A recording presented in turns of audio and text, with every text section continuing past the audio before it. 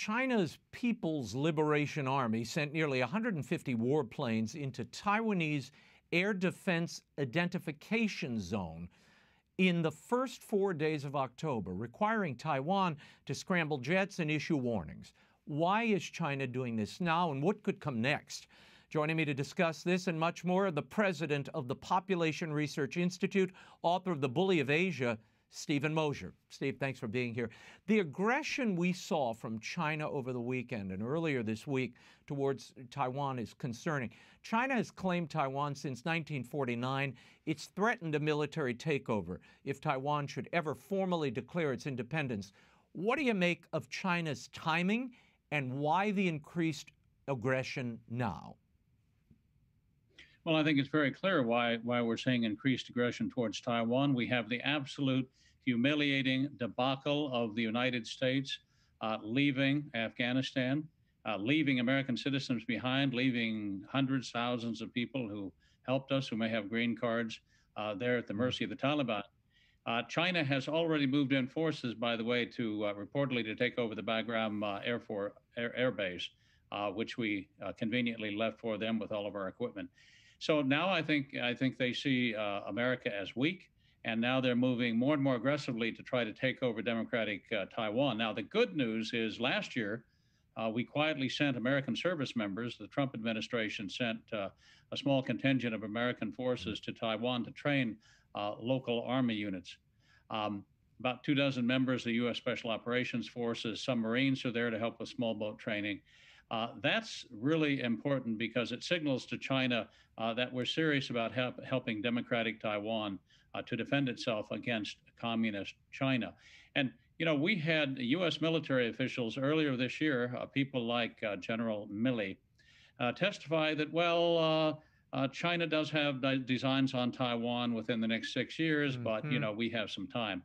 If those timeline predictions are anywhere close to what the timeline predictions regarding I don't know, the Afghan government's ability to resist a Taliban takeover, then the American-trained Taiwanese forces may be tested sooner rather than later, Raymond.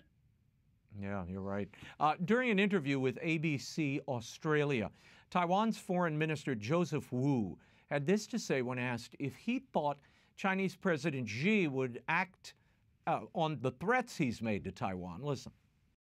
We are very concerned that China is going to launch a war against Taiwan at some point. For instance, if their internal situation is getting more serious than before, and in the very classical way of understanding about the authoritarianism, they might launch a crisis externally in order to divert domestic attention.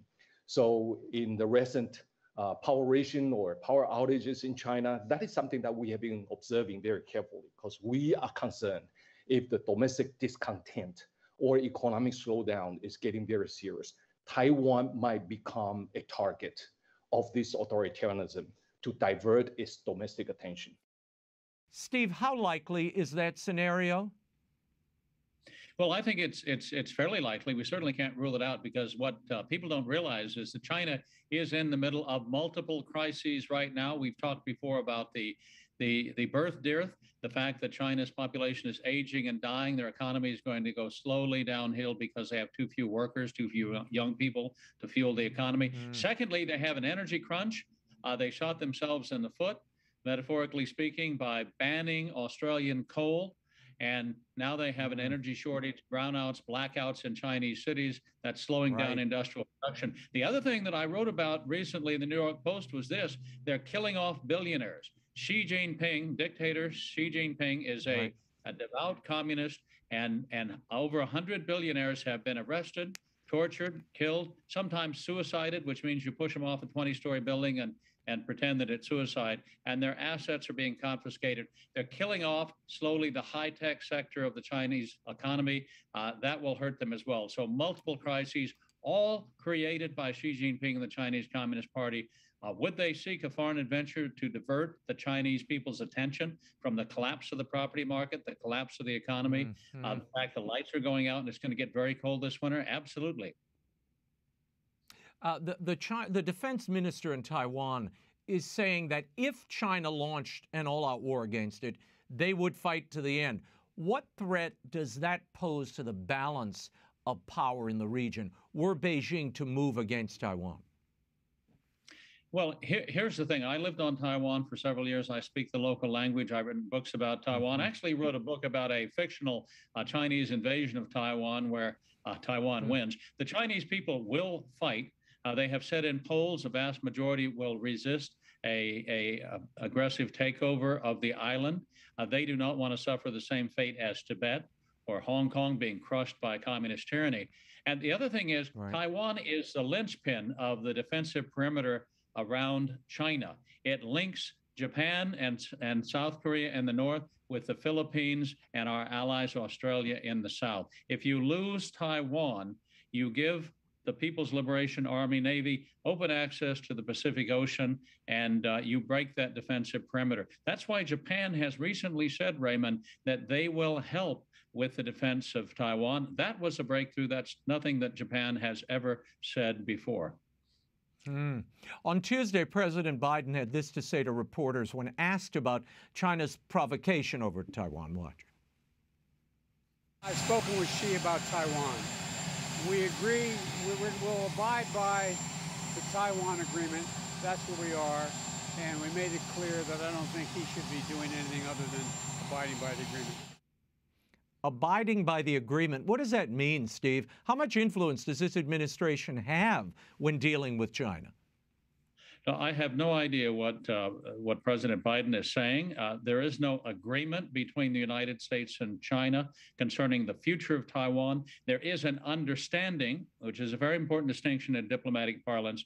The United States acknowledges that China says and Taiwan says that there's only one China and that Taiwan is a part of China. That's all we have done. We have not agreed anything beyond that. This whole administration's approach to China is one of, let's solve the problem of trade, let's solve the problem of the pandemic, let's solve the problem of human rights. They don't realize that this is naive. The truth is that China is bent on global domination and the United States is in the way. China is in a war with the United States across all domains. We know the economic, the psychological, the biological, all domains except the kinetic. We're not firing bullets at each other. And if we enjoy peace through strength in the future, that won't happen. But China has been at war with us for decades. We need to understand that. You can't solve the Taiwan problem without stepping back and realizing that this is part of a larger problem of the Chinese Communist Party being aggressive, not just towards Taiwan. It has threatened to nuke Japan. It has threatened aggressive action, taken aggressive action towards India. It is an aggressive expansionist power across all of its frontiers. No, we shouldn't even be trading with them at this point. Just on the human rights abuses alone, China's foreign ministry said it was the U.S. that is being provocative and harming regional peace with its arms sales to Taiwan and warships sailing regularly through the Taiwan Strait. He added, quote, China is resolutely opposed to this and takes necessary countermeasures. Engaging in Taiwan independence is a dead end. China will take all steps needed and firmly smash any Taiwan independence plots. Is some of this Chinese saber-rattling a response to the U.S. sale of those nuclear-powered subs to Australia a few weeks ago, which is also pro-Taiwan, by the way? Well, yes, and Australia and India and Japan are all stepping up now and realizing how important Taiwan is to the defense of the region and to the need to constrain China, the Chinese Communist Party. And look, I think that Beijing sees that we were humiliated in the Afghan debacle, and it's even more important now, post-Afghanistan, that we support Taiwan. You know, we tried and failed to impose a functioning democracy on the Afghan people. We spent lots of blood, time, and treasure doing that, failed. The Taiwanese succeeded in setting up a functioning democracy on the island, and it's important that we don't abandon them. Taiwan is really China's hope for the future. Taiwan is a fully functioning democracy. It gives hope to the people on the mainland that one day they too may enjoy human rights and freedom. They can see it happening 90 miles away on Taiwan. And of course, that's exactly why the Chinese Communist Party wants to kill this example of a fully functioning free country before the ideas of democracy infect the people on the mainland. Steve, before I let you go, I have to return to the homeland very quickly. I wanted to talk about the Hyde Amendment. Senator Joe Manchin insisting that that be inserted in the budget bill. But there's this other big story that really is getting so little attention. The University of Pittsburgh is under fire after announcing that a D.C.-based law firm would conduct an independent investigation of its fetal tissue practices. The investigation was announced after allegations of human organ harvesting at Pitt surfaced. Multiple physicians tell Fox News that Pitt's previous statements pointed to the possibility that organs were extracted from live fetuses. Your thoughts on this story? We hear about organ harvesting in China as a form of torture. How can this be happening here in the United States?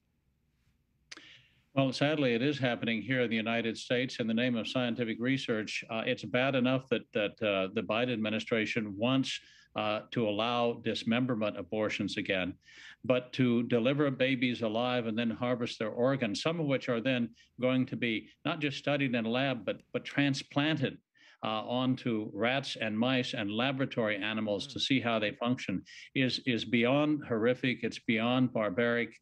We need to stop this.